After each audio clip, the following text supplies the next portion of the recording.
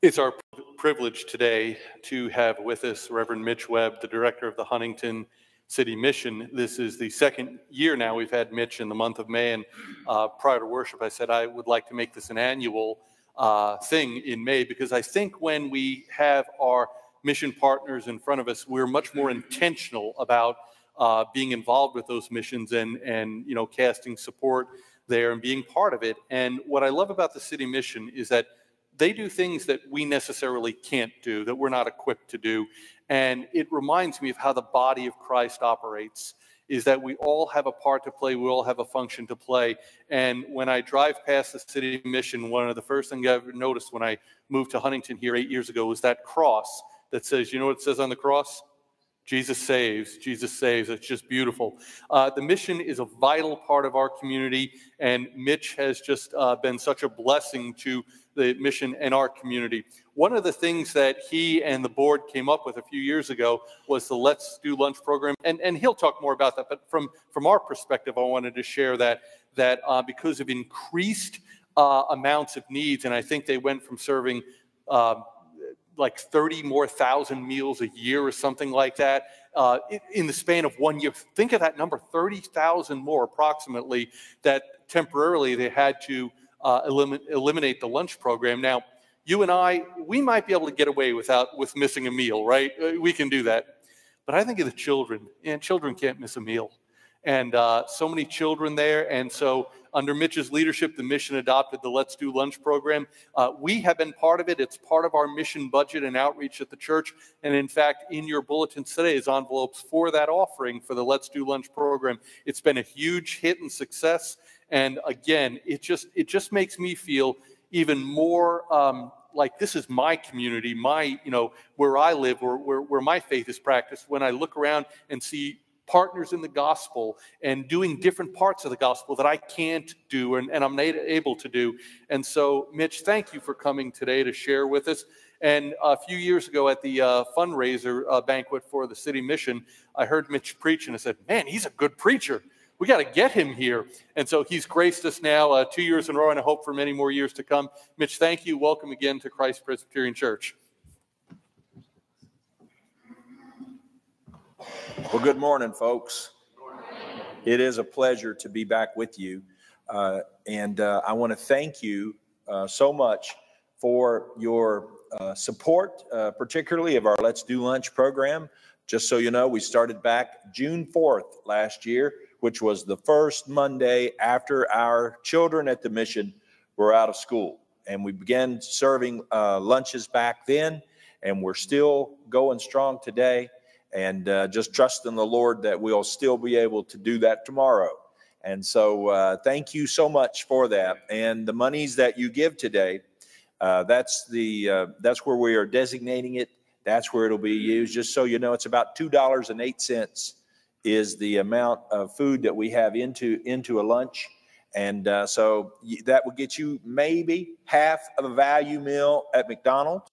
And so we're just so thankful for your help and your prayers and your support.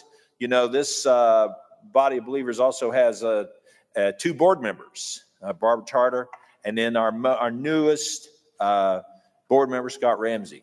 And although he's our newest board member, he hasn't just started helping us. He's been doing that for a while.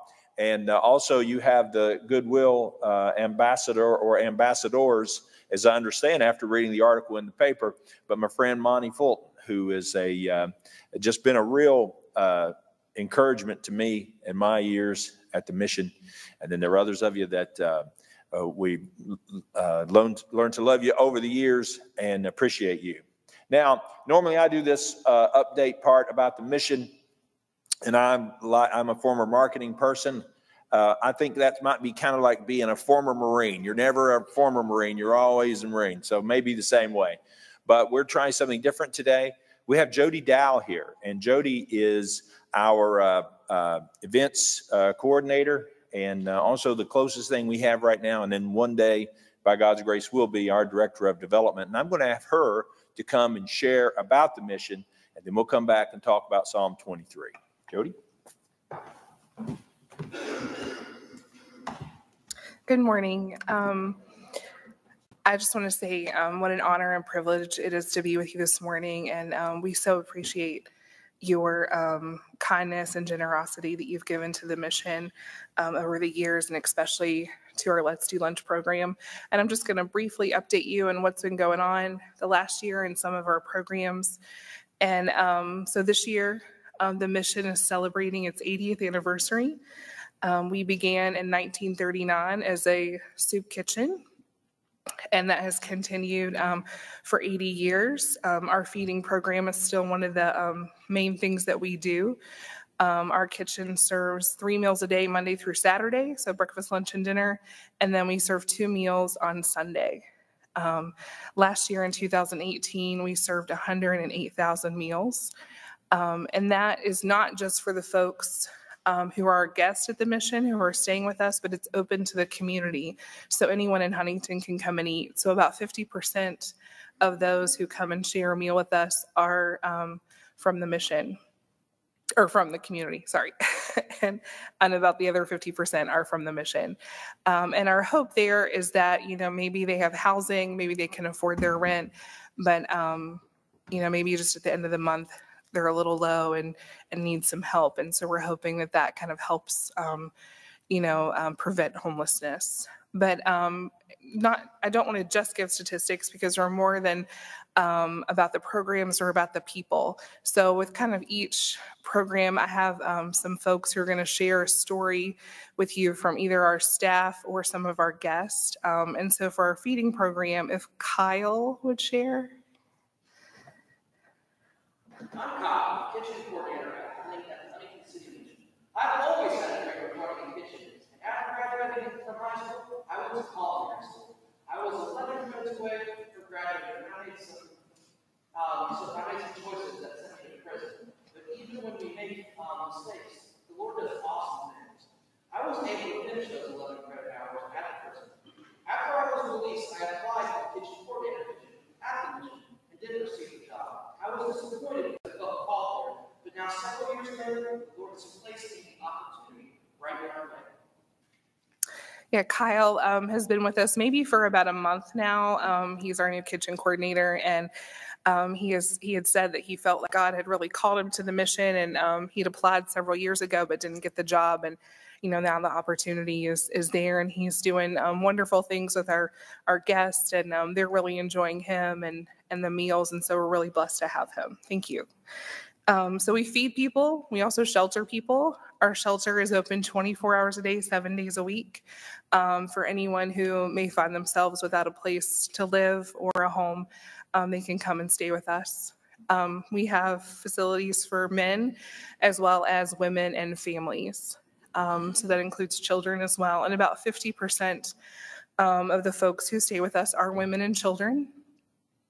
And, there are lots of different reasons people become homelessness. It's, sometimes a lot of it has to do with addiction or drug use or substance use, but sometimes folks have just lost their home in a fire, or someone has lost their job, or someone in their family has passed away and they're unable to, continue to pay the bills. So we, offer them a place to stay. And if Sherry would share. I am Sherry. I was placed here on home confinement. When I arrived to the mission, I was lost, scared, and didn't have a clue what to do. After being at the mission and learning about the resources and support, I felt I was where I needed to be. I had spent 20 years in addiction, but being here, my eyes were open. Since I got on my knees and surrendered to God, it's been blessing after blessing. He provided me with housing, and I'm now employed at the Huntington City Mission. Thank you. Sherry is one of our newest employees. She came to us out of prison, and as she said, she was broken. But, if you talk to Sherry now, she'll, tell you that it's all God that provided this and the blessings. And so when folks come to us, we help set them up with a case manager who helps them with housing, as well as finding a job. And we work with a lot of the agencies here in the community. It takes, more than us. So the Veterans Office, Harmony House, just a lot of the different agencies, we kind of come together figure out what the people need, and then, hook them up with different organizations. So we feed, we shelter, we also clothe. We have a donations department. So when folks come in, they can get clothing, as well as, we take shoes, books, furniture. And so, if they get the job, or have an interview, we can set them up with interview clothes, and then, maybe, job or clothes that they would need to wear at their job. And hopefully when they get housing, we also try to help them set up their apartment, whether that be with a bed or a table, lamps, chairs. So we are open to, take anything that you pretty much want to donate. We don't take appliances. That's about the only thing. But our donations department's open Monday through Friday, and you can drop that stuff off if you would like. So we feed, shelter, clothe, and then, our goal is to focus on the whole person. So not only just physically, emotionally, mentally, but also spiritually. So we have a chapel, and we have 2 chaplains, and that is open to the community as well as our guests who stay with us. And one of the main focuses of our chapel is our Transformers Recovery Program. And that's been in existence for about 3 years now. We've had 11 graduates. It's a 12-month program for anyone in addiction, and it's Christ-centered. So they go through the 12 steps of Jesus, discipleship, service, and then, as they move along, work on getting a job as well as housing. And so would Michael share his story? I'm Michael. I had drug and alcohol addiction and eventually led to me being homeless. Arriving at the mission, I heard about the Transformers Recovery Program. Since being admitted into that program, I'm sober and have found a new sense of responsibility. I'm currently working 2 jobs, have saved over $1,000, and have been reunited with my daughter. Last Friday, I completed 12 months in the Transformer Recovery Program and became a graduate. Yeah, Michael's our newest graduate of the Transformers Recovery Program and is doing really well. And so we're just, so we kind of feed, shelter, clothe, and, focus on the spiritual aspect as well. And just hope that when people come that, they get a little bit of hope, because hope, can help them. And, just that we share the love of Christ with them as well. But I just, again, want to thank you, and everyone hopefully got a card, and that's just sort of a thank you for our Let's Do Lunch. But also on the back is our information if you want to give or donate. And we'd love to have you come over. Just call us up, come over, have a tour, and maybe meet some of these folks that we shared their story. And, if you want to volunteer, just get a hold of me. But all the information there is on the back. And again, just thank you. We appreciate it.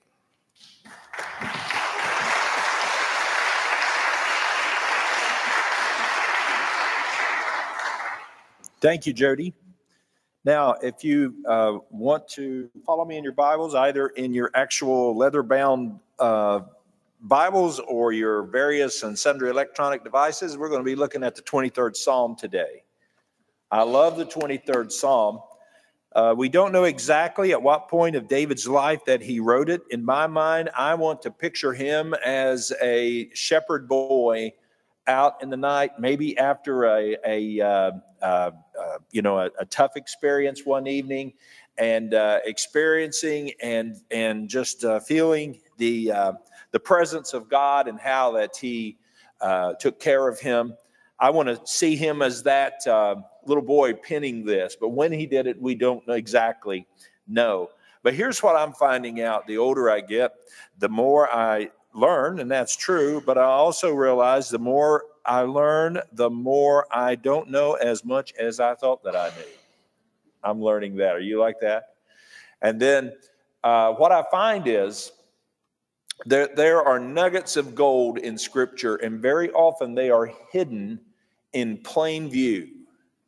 In those passages that we are most familiar with, we have a tendency to breeze by gold nuggets that are there and can enrich our life and feed us. And this 23rd Psalm is one of them. For whatever reason, I have been stuck there for it seems like a few months, and I've been meditating in it, and just and the Lord, I think, has been teaching me some things there.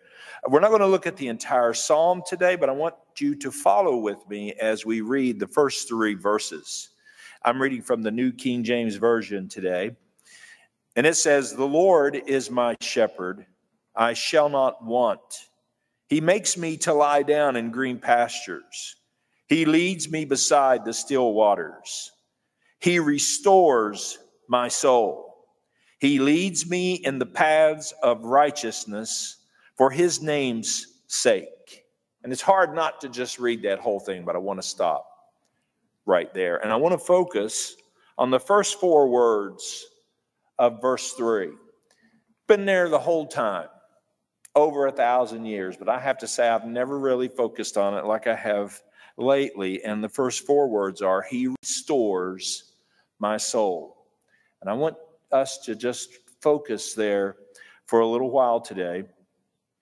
Let's talk about the soul. And when we talk about the soul, the first images that conjure up in my imagination is this more mystical part of us.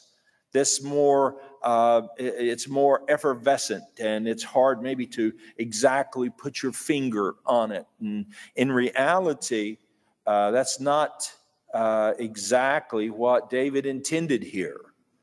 When he says soul in verse 3, the word, and I feel funny even saying this in this sacred space here, but it's the Hebrew word nephesh. And it's a really interesting word. It has to do with the idea, we most commonly see it translated as soul, but it's also the idea of a living being. It has to do with life, the self, the person, our desires, our passions, our appetites. It's a word quite literally that means the throat. And if you consider that, the things that both sustain and help our life are the things that come through the throat. Not only the water that we drink, and not only the food that we eat, but also the very air that we breathe. But it goes beyond that idea of the throat. For instance, in Genesis 2:7, here's what the scripture says. "And the Lord God formed man of the dust of the ground and breathed into his nostrils the breath of life, and man became a living" what? Being. Very good.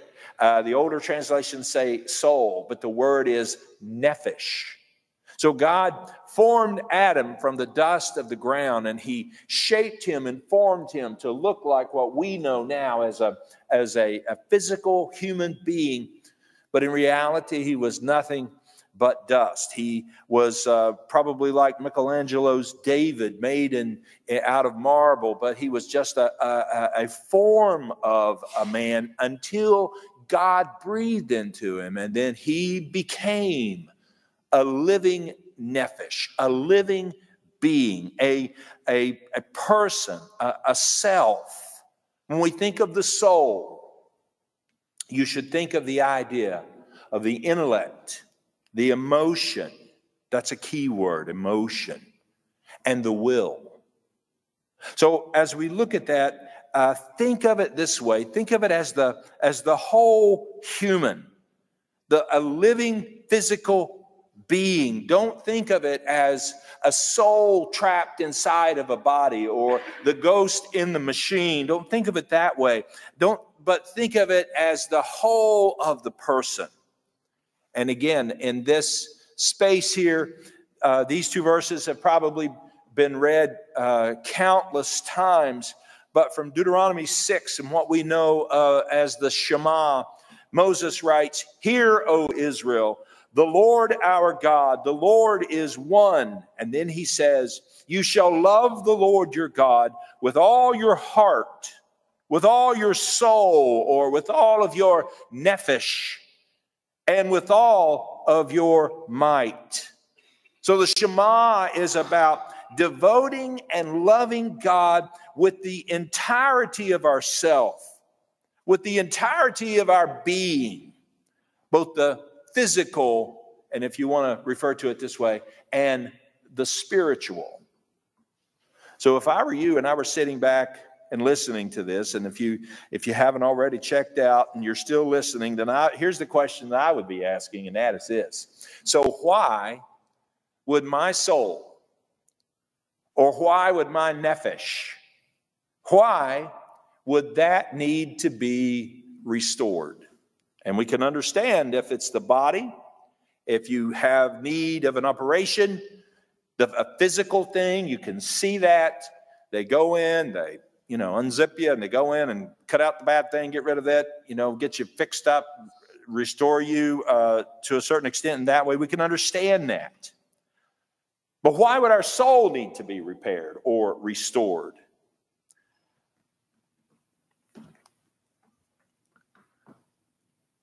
Like a beautiful classic car that's been hidden in a barn for 40 years, beat up, scratched, abused, lost its shine and its luster. The interior cracked and decayed, moss growing up in the gears and the drive shaft and all of that. Exhausted. But like that, being pulled out of the barn, repaired, repainted, restored to its fullest potential. And if you watch those shows like I watch, then you know that those auctions, then you know that once that happens, not only does it look good, not only does it sound good, but also the value of that has greatly increased. You understand what I'm saying? I saw this one the other day. I don't know if it was Barrett's, Meacham's, or whatever, and it was some kind of Camaro. I don't know.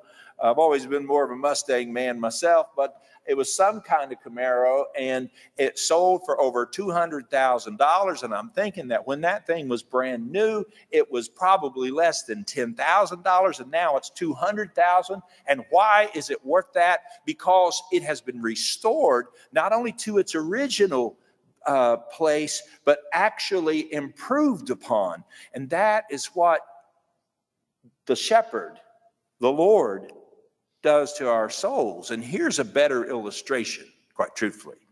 You remember when Jesus talking about a good shepherd, and he will leave the 99 that are safe in the fold, and he will go out and find that one that's lost. You remember that passage? And what does he do? He picks it up and he brings it back, and he restores it.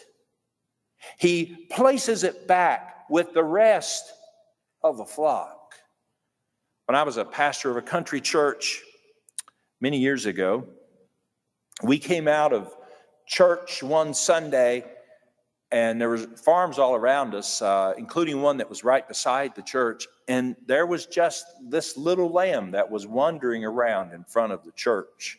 And of course, we all thought that was the greatest thing that had happened to us in a long time. But we had a fellow there who was a farmer, and he realized that this is a kind of a grave situation here. And he got that little lamb, and he knew how to hold it.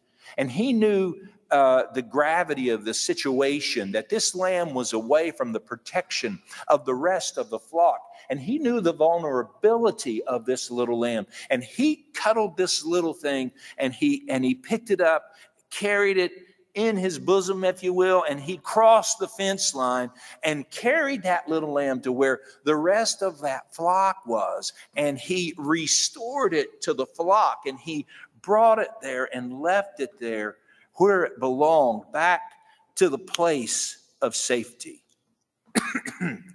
Bear with me. I, like probably 90% of you, and dealing with the local thing that we get every this time of year. That friend of mine, even though that wasn't his sheep, those weren't his sheep, and that wasn't his farm, that friend of mine acted like the shepherd. He acted like the good shepherd to restore to potential, to safety, that little lamb. And think about what we're talking about here. We're not necessarily even talking about when Jesus saves us and when he brings us into oneness with him and reconciliation with him. Not necessarily even talking about that. We are talking about the very soul within you, that intellect, emotion, will, that person, that being that is inside of you, being restored just like that little lamb was restored. That's the work of the shepherd, to restore us to our true potential, not just eternal life, but abundant life. Man, we don't get that. And that is so important. Not just living. Do you ever think that life seems to be nothing more than just getting up, going to work, paying bills, and then dying? You ever think that? But Jesus is promising us more than that. He promises us abundant life, a full life, a complete life. I want to read to you from Albert Barnes' notes on this verse right here. Okay, so bear with me. Just a couple of paragraphs that's worth reading. Literally, he says, he causes my life to return. He quickens me to cause me to live. When our spirit is exhausted, weary, or sad, the meaning is that God quickens or vivifies the spirit when it is thus exhausted. Now, I'm going to ask you to bear with me about one other thing, too. And that is, I am actually going to try to talk to you and keep this cough drop in my mouth. So you folks on the first 3 rows may want to move back. I don't want anyone losing an eye because I get excited up here and the cough drop goes, okay? So here's the next paragraph, and it's worth reading. The reference is not to the soul as wandering or backsliding from God, listen, but to the life or spirit as exhausted, wearied, troubled, anxious, worn down with care and toil. The heart thus exhausted. Let me put my finger and stop right there. Is there anybody in here today who identifies with that? Anybody here today who can identify with your soul being exhausted, wearied, troubled, anxious, worn down with toil and care? Exhausted. I like that word. I'm a child of the late 60s, early 70s. And in that time, Jackson Browne wrote a song, looking out at the road rolling under my wheels, looking back at the years gone by like so many summer fields. In 69, I was 17. I might have the numbers wrong there. Running up, run on one. And I don't know how that road turned onto the road I'm on. Running on empty. Man, I've done that, haven't you? Running on fumes. Well, that's who he's speaking to. He reanimates it. He brings back its vigor. He encourages it.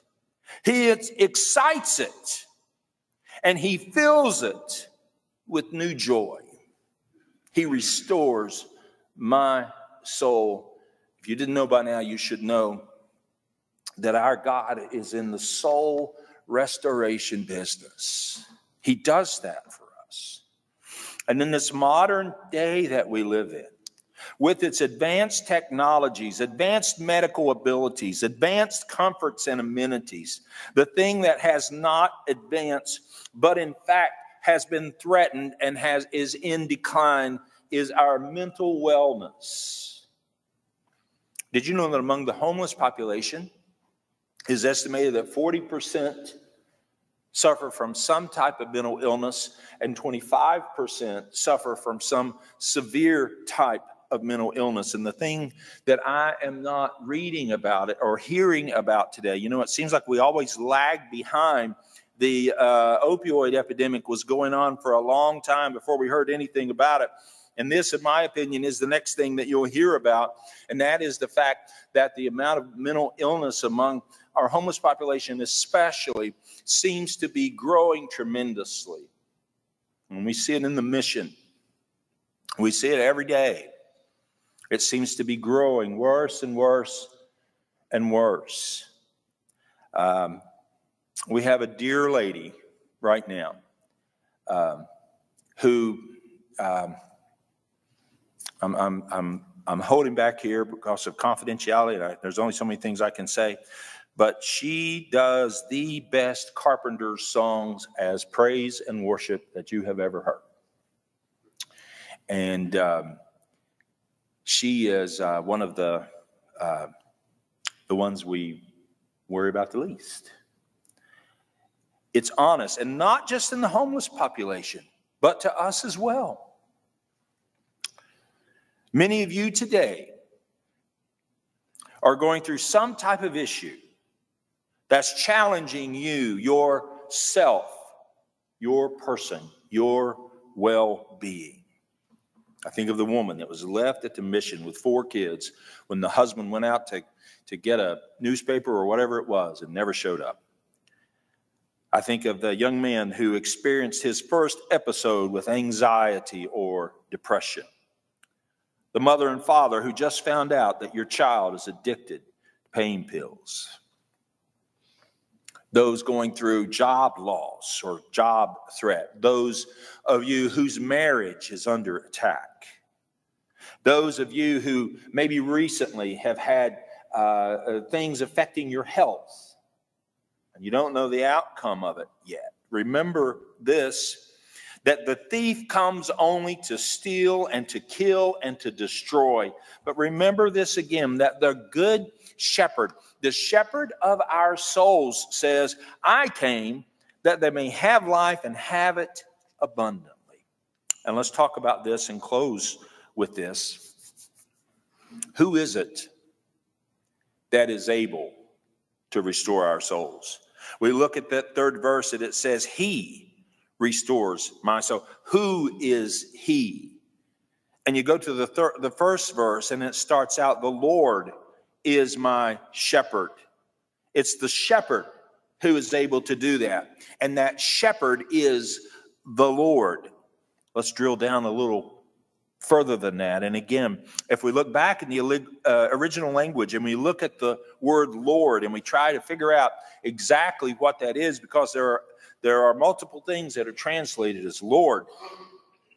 It is what we hear in Exodus chapter 3 when Moses says, if I go and say to your people that to follow me, if I go to Pharaoh and say, let your people go, who is it that I can say sent me? And the voice from the bush that burned, that was not consumed, said, I am who I am. And he said, thus you shall say to the children of Israel, I am has sent me to you. What does that mean? It is the eternal, self-existent one that we commonly know in the English as the name Jehovah. That's who the shepherd is in Psalm 23. It is the covenant name of God. It is that name that is relational. It is that name that not only those Jewish people, but we as well can look back upon and know that He is our God. He is relational. He is unchanging. And that's who is the shepherd of your souls. And that's who, David says, restores his soul. That's who it is. Now, let me just say this and move on. But there's a real correlation between that Old Testament name Jehovah and that New Testament name Jesus. Jesus was in confrontation with some religious leaders in John chapter 8. And finally, he lowered the boom on them and let them have it. And he said, most assuredly, I say to you, before Abraham was, I am. And unless you think they just scratched their head and wondered what he was talking about, they knew exactly what he was talking about, and they picked up stones to kill him right then and there, because Jesus was saying that I am he, I am God, I am the good shepherd. Jehovah and I are one.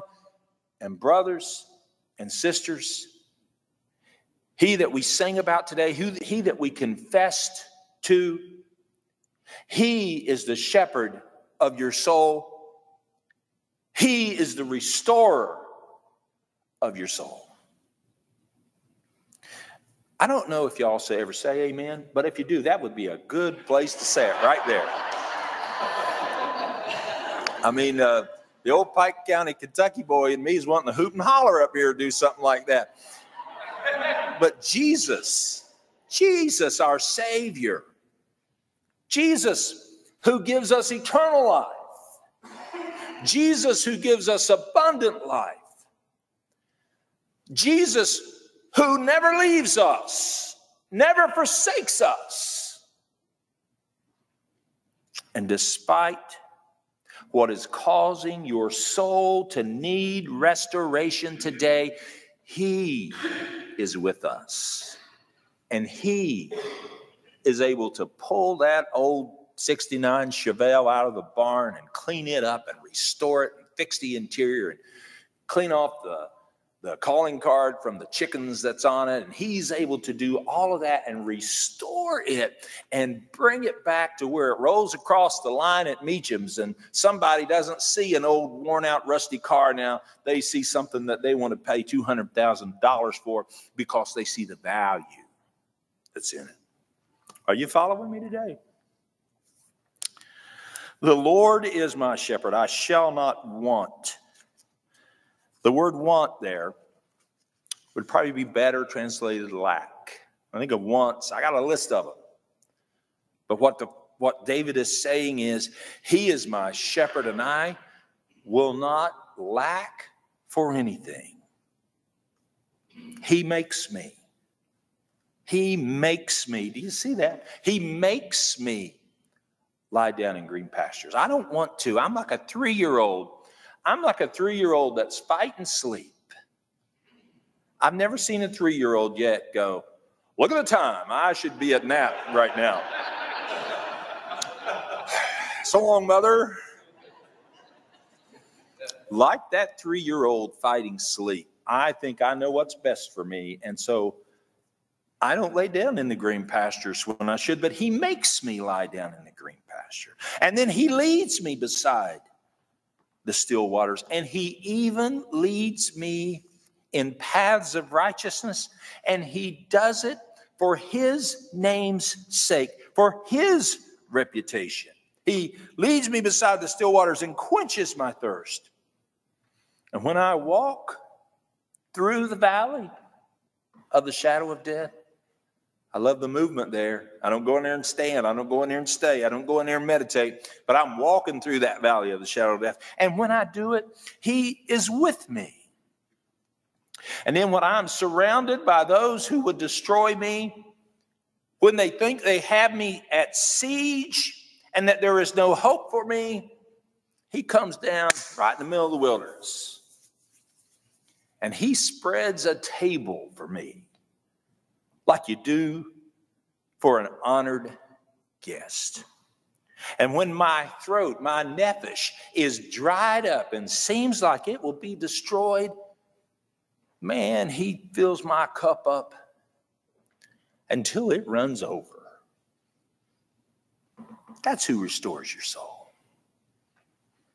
That's who can do it for you. And that's who I pray that you will lean on today to do that. Let's bow our heads together.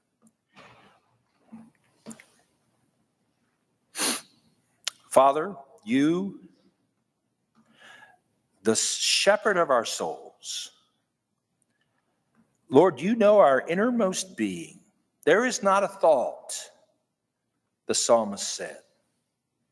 There is not a thought that we think or a word that we say that you don't already know it from a great way off. You know what needs to be restored and healed as well as what needs to be cut away and discarded. Forgive us, Lord, for believing that we can do this on our own. We know that you want to restore us. And I pray today that across this building with these wonderful folks here, that you would help us to yield to you to do that. Do that, Lord, so that we can serve you and bring honor and glory to you and testify and be able to say that if it had not been for the Lord in our life during this rough spot that we're in, if it had not been for you, then we surely would have been consumed and destroyed. Help us to lean on the Good Shepherd who comes to give us life and give it to us abundantly. May we stop living under our circumstances and start living to the identity of who we are in you. And we ask all of that in Jesus' name, and amen.